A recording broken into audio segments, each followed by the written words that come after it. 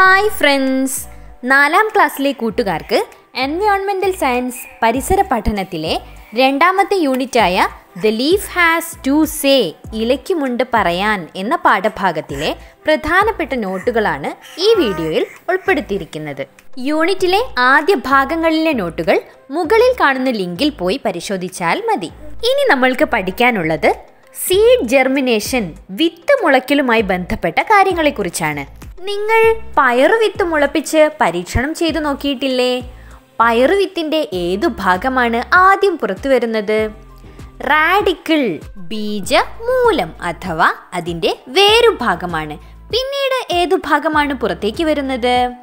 പ്ലുമ്യൂൾ, ബീജശീർഷം അഥവാ അതിൻ്റെ തണ്ടിൻ്റെ ഭാഗം. പക്ഷേ വിത്തിൽ നിന്നും പ്ലുമ്യൂളും റാഡിക്കിളും ഒക്കെ വളർന്നു വരണമെങ്കിൽ അവയ്ക്ക് ആഹാരം വേണം, അല്ലേ?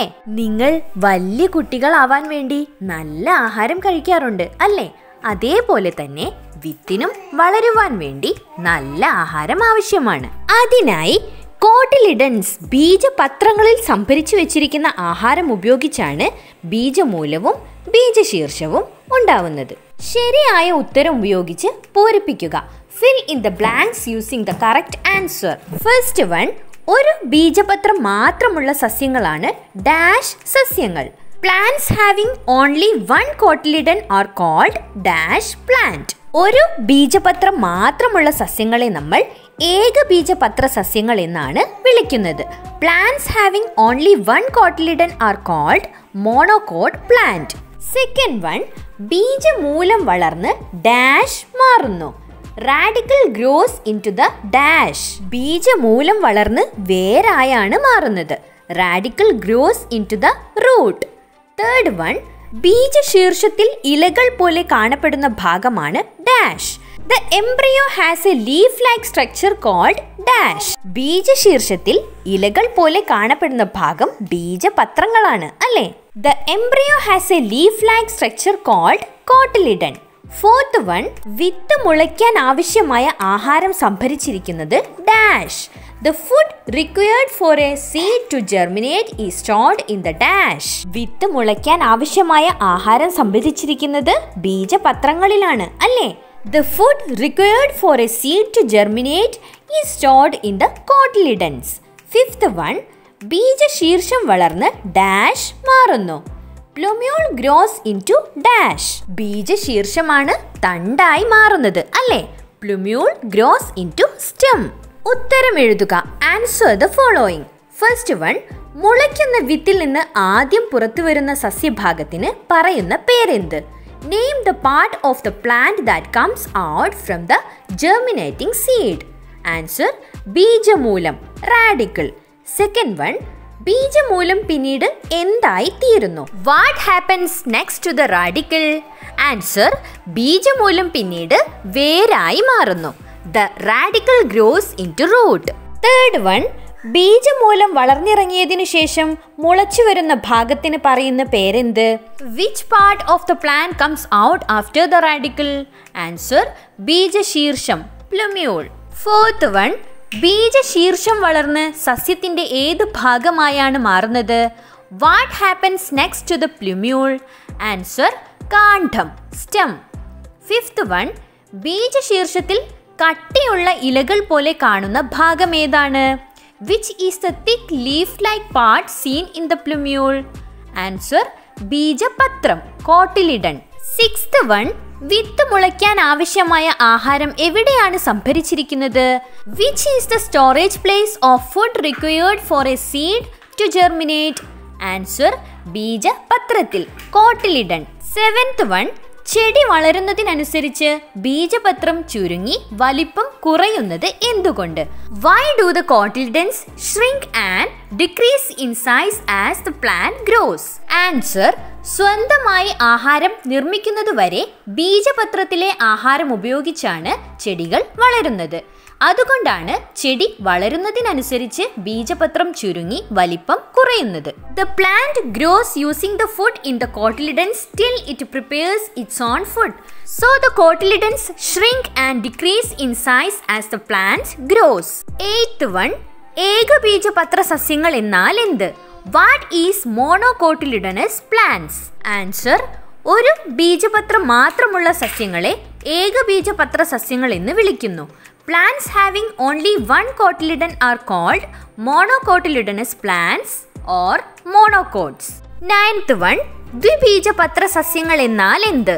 What is ഡൈകോട്ടിലിഡനസ് plants? ആൻസർ: രണ്ട് ബീജപത്രങ്ങൾ മാത്രമുള്ള സസ്യങ്ങളെ ദ്വിബീജപത്ര സസ്യങ്ങൾ എന്ന് വിളിക്കുന്നു. Plants having to cotyledons are called ഡൈകോട്ടിലിഡനസ് plants or ഡൈകോട്ട്സ്. സസ്യങ്ങൾ ബീജപത്രങ്ങളുടെ എണ്ണത്തിന്റെ അടിസ്ഥാനത്തിൽ വ്യത്യാസപ്പെട്ടിരിക്കുന്നുണ്ട് അല്ലേ? ചില സസ്യങ്ങൾക്ക് ഒരു ബീജപത്രവും ചില സസ്യങ്ങൾക്ക് രണ്ട് ബീജപത്രങ്ങളുമുണ്ട്. അവയെ നമുക്കൊന്ന് പട്ടികപ്പെടുത്തി നോക്കാം. Classify plants according to the number of cotyledons. ഒരു ബീജപത്രം മാത്രമുള്ള സസ്യങ്ങൾ മോണോകോട്ടിലിഡനസ് പ്ലാന്റ്സ് അഥവാ ഏകബീജപത്ര സസ്യങ്ങൾക്കുള്ള ഉദാഹരണങ്ങൾ ഏതൊക്കെയാണെന്ന് നോക്കാം.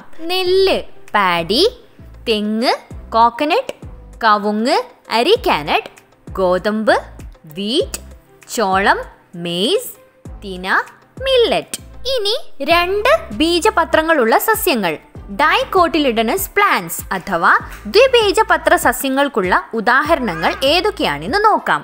പയർ, പീ, മാവ്, മാംഗോ ട്രീ, പ്ലാവ്, ജാക്ക് ട്രീ, പുളി, ടാമറിൻ ട്രീ, കശുമാവ്, കാഷ്യൂ, തുളസി. സസ്യങ്ങളുടെ വേരുപടലം, സിരാവിന്യാസം, ബീജപത്രങ്ങളുടെ എണ്ണം എന്നിവ പരിശോധിച്ച് പട്ടികപ്പെടുത്തുക. Classify plants according to the root system, venation and number of cotyledons. Coconut tree, തെങ്ങിന്റെ വേരുപടലമാണ് ഫൈബ്രസ് റൂട്ട്, നാരുവേരുപടലം. അതിന്റെ സിരാവിന്യാസമാണ് പാരലൽ വീനേഷൻ, സമാന്തര സിരാവിന്യാസം. തെങ്ങ് ഒരു ഏകബീജപത്ര സസ്യമാണ്, മോണോകോട്ടിലിഡനസ് പ്ലാന്റ്. മാംഗോ ട്രീ, മാവിന്റെ വേരുപടലമാണ് ടാപ്പ് റൂട്ട്, തായ് വേരുപടലം. അതിന്റെ സിരാവിന്യാസമാണ് റെറ്റിക്കുലേറ്റ് വീനേഷൻ, ജാലിക സിരാവിന്യാസം. മാവിന് രണ്ട് ബീജപത്രങ്ങളാണ് ഉള്ളത്, ഡൈകോട്ടിലിഡനസ് plant. Jack tree, പ്ലാവിന്റെ വേരുപടലമാണ് tap root, തായ് വേരുപടലം. അതിന്റെ സിരാവിന്യാസമാണ് ജാലിക സിരാവിന്യാസം, റെറ്റിക്കുലേറ്റ് വീനേഷൻ. പ്ലാവിന് രണ്ട് ബീജപത്രങ്ങളാണ് ഉള്ളത്, ഡൈകോട്ടിലിഡനസ് plant. അരിക്കാനട്ട് tree, കവുങ്ങിന്റെ വേരുപടലമാണ് fibrous root system, നാരുവേരുപടലം. അതിന്റെ സിരാവിന്യാസമാണ് പാരലൽ വീനേഷൻ, സമാന്തര സിരാവിന്യാസം. കവുങ്ങിന് ഒരു ബീജപത്രമാണ് ഉള്ളത്, മോണോകോട്ടിലിഡനസ് പ്ലാന്റ്. കാഷ്യൂ, കശുമാവിന്റെ വേരുപടലമാണ് തായ് വേരുപടലം, ടാപ്പ് റൂട്ട് സിസ്റ്റം. അതിന്റെ സിരാവിന്യാസമാണ് ജാലിക സിരാവിന്യാസം, റെറ്റിക്കുലേറ്റ് വീനേഷൻ. കശുമാവിന് രണ്ട് ബീജപത്രങ്ങളാണ് ഉള്ളത്, ഡൈകോട്ടിലിഡനസ് പ്ലാന്റ്. പാഡി, നെല്ലിന്റെ വേരുപടലമാണ് ഫൈബ്രസ് റൂട്ട് സിസ്റ്റം, നാരുവേരുപടലം. അതിന്റെ സിരാവിന്യാസമാണ് സമാന്തര സിരാവിന്യാസം, പാരലൽ വീനേഷൻ. നെല്ലിന് ഒരു ബീജപത്രമാണ് ഉള്ളത്, മോണോകോട്ടിലിഡനസ് plant. P plant, പയറിന്റെ വേരുപടലമാണ് tap root system, തായ് വേരുപടലം. അതിന്റെ സിരാവിന്യാസമാണ് ജാലിക സിരാവിന്യാസം, റെറ്റിക്കുലേറ്റ് വീനേഷൻ. പീ പ്ലാന്റിന് രണ്ട് ബീജപത്രങ്ങളാണ് ഉള്ളത്, ഡൈകോട്ടിലിഡനസ് പ്ലാന്റ്. വീറ്റ്, ഗോതമ്പിന്റെ വേരുപടലമാണ് നാരുവേരുപടലം, ഫൈബ്രസ് റൂട്ട് സിസ്റ്റം. അതിന്റെ സിരാവിന്യാസമാണ് പാരലൽ വീനേഷൻ, സമാന്തര സിരാവിന്യാസം. ഗോതമ്പിന് ഒരു ബീജപത്രമാണ് ഉള്ളത്, മോണോകോട്ടിലിഡനസ് plant. Maze, ചോളത്തിന്റെ വേരുപടലമാണ് fibrous root system, നാരുവേരുപടലം. അതിന്റെ സിരാവിന്യാസമാണ് പാരലൽ വീനേഷൻ, സമാന്തര സിരാവിന്യാസം. ചോളത്തിന് ഒരു ബീജപത്രമാണ് ഉള്ളത്, മോണോകോട്ടിലിഡനസ് പ്ലാന്റ്. ഒരു സസ്യത്തിന്റെ വേരുപടലവും ഇലകളിലെ സിരാവിന്യാസവും ബീജപത്രങ്ങളുടെ എണ്ണവും തമ്മിലുള്ള ബന്ധം വിശദീകരിക്കുക. Explain the relation among the root system, venation and the number of cotyledon in A plant. ഏകബീജപത്ര സസ്യങ്ങളുടെ വേരുകൾ നാരുവേരുപടലവും ഇലകൾ സമാന്തര സിരാവിന്യാസവുമായിരിക്കും. ഇവയുടെ കാണ്ഡത്തിന്റെ പുറം ഭാഗത്തിന് ഉൾഭാഗത്തേക്കാൾ താരതമ്യേന കടുപ്പം കൂടുതലായിരിക്കും.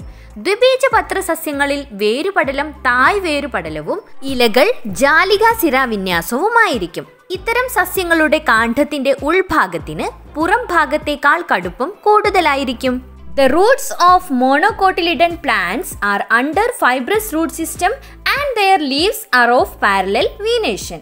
The outer part of their stem is harder than inner part. In dicotyledon plants, the root system are under taproot and their leaves are of reticulate venation. The inner part of their stem is harder than outer part.